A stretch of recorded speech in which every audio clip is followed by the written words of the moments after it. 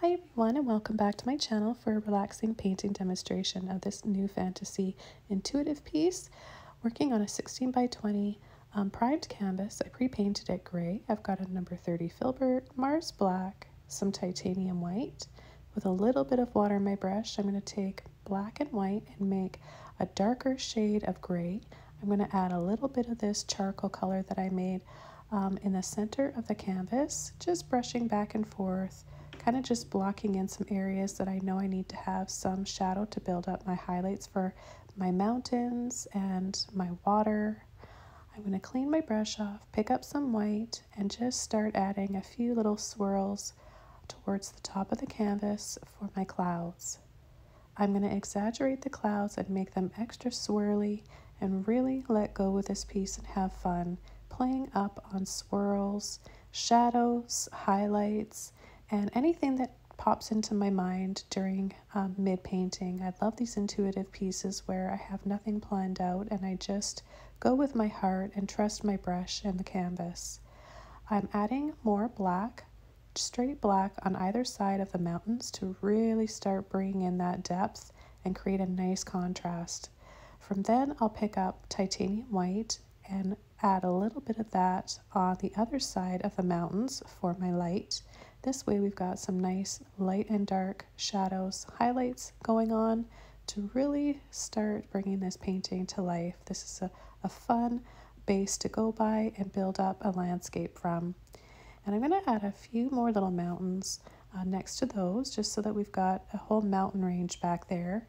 Blended out the bottom to soften them and make them a little bit blurry at the base, keeping them nice and crisp looking at the top.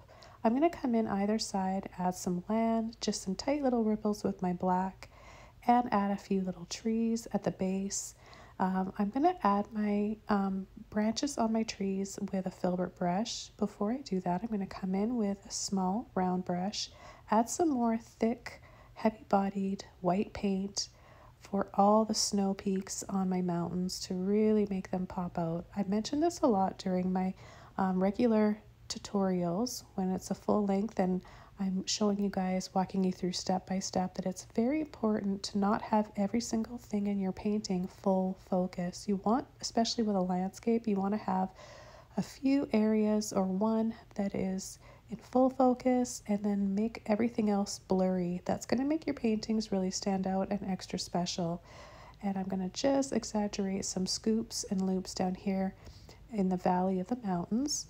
I'm going to take a dry mop brush and I'm going to make some gray again, dark gray base, and I'll start building up some little bushes and foliage on either side. I just love the velvety look that a grayscale painting can have. It's really fun to start out a painting this way, then come in and glaze in with some color afterwards. I'm going to just start creating a circular shape and frame in those mountains and the water.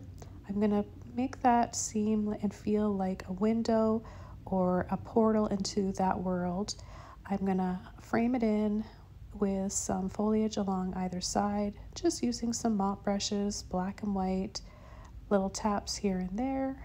And then I'm going to come down here and bring in some hanging, cascading little flowers.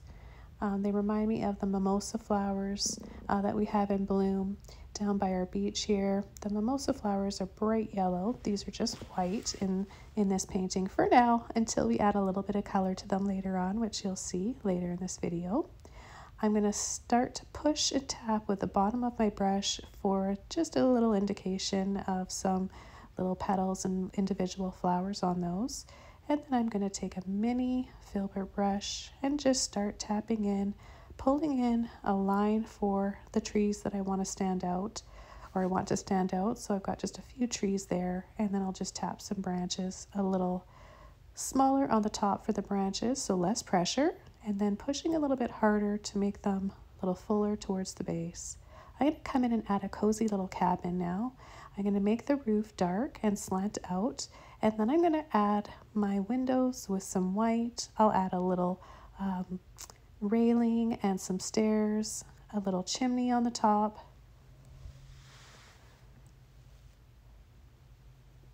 I always think it's so inviting to add a little cabin here and there within your landscapes, especially fantasy ones. All those things that speak to me and draw me into a scene are little cabins like this, a stairway, uh, waterfalls, lampposts. So I really like to include all those things when I'm painting intuitively. Even though I'm not really thinking about what I want to paint, they always seem to just make an appearance and come out on the canvas. It's kind of interesting when you've been painting for so long. You kind of just don't even have to think about what you're painting anymore. Your body and mind and just kind of knows what it wants to paint and takes on a life of its own. If you guys have any comments on your painting journey, what you like to paint, anything you want to add, leave it in the comments below. Every morning I have my cup of coffee, in the afternoon I have my tea, and I sit down and enjoy reading all your comments and your questions. So feel free to leave anything below. I'm going to add a little dot here with my black and white. A little flat brush is the easiest to use, but you can use whatever brush you feel comfortable with. So black first, then white for the highlights. I'll add a little reflection, shadow in the water. I'm going to also add a little boat, a little rowboat. Wouldn't be complete without a little boat by the dock. And then I'll add a little highlight with my white inside, a few little lines for the seats, and a little oar. So I'm going to take my little round brush now and just come in with the finer little highlights and details, just little scoops and lines. Nothing, it seems really detailed, but when you break it down, all I'm adding are little dots and dabs and lines. And you guys can all follow along and paint this. I welcome you to paint all these pieces with me. They're very therapeutic and fun to paint. I'm going to add a little bit of smoke coming out of the chimney, a little tight wiggle at the base of the chimney, and then make it larger and blend out and fade out after. Then I thought it would be fun to use one of my toothbrushes that I like to use for creating stars and snow. And just magic and make things look a little bit extra magical in my painting. So I added some water, some white, sprayed, and then I had one kind of wonky looking gloopy globby chunk of white, and I decided to make that into a dragonfly without even thinking of it or thinking about it. I just, before I knew it, had a little dragonfly take shape here, so I thought that was kind of special.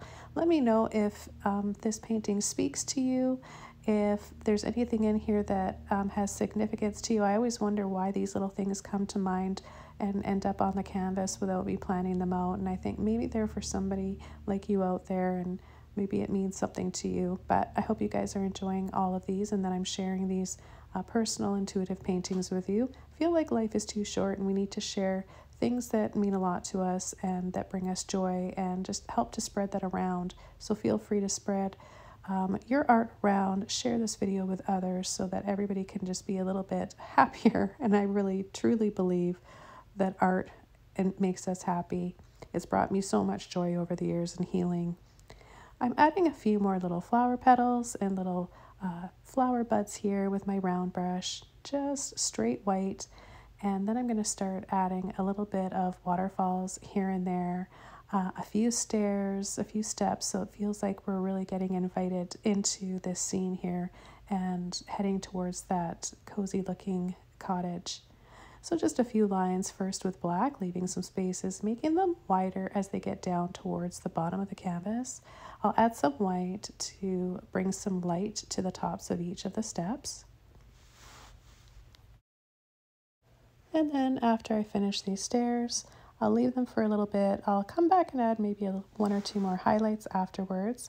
But right now I want to concentrate on adding a big old looking tree here and have some branches coming out for those cascading flowers at the top. I thought this would be kind of another nice addition to this painting, bringing in a little bit more of this foreground and framing in that scene in the background. So with my round brush, flat brush, or a filbert brush, I tend to kind of go back and forth to many different brushes during these intuitive painting sessions.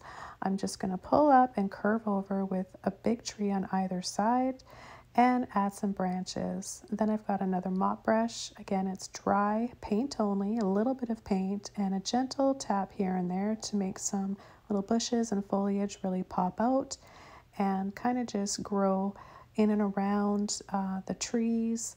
I want to line either side of the little stairs, that stairway up there, with those little bushes as well. Make everything kind of inviting and cozy looking. Then I'm going to add some branches to the top of this tree. I want to add some highlights to them after as well, so I'll be using some bright white for that.